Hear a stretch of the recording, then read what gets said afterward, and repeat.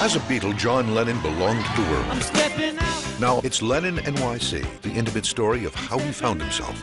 Being John Lennon. John would often say, I should have been born in New York City. The greatest place on earth.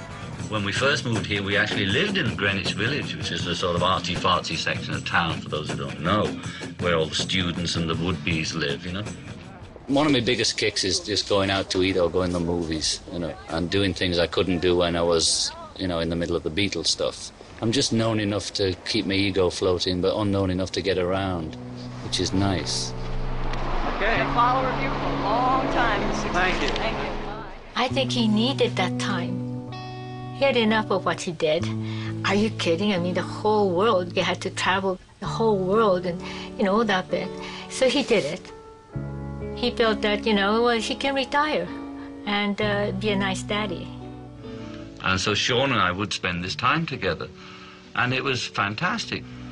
Yeah, I looked after the baby, and I made the bread, and I was a house husband, and I'm proud of it. He's one of the most incredible people I've ever met, and one of the most vibrant, kindest, funny. Every minute that I ever spent with John, I treasure. Meet the John Lennon few knew in LennoNYC. Just try it, okay?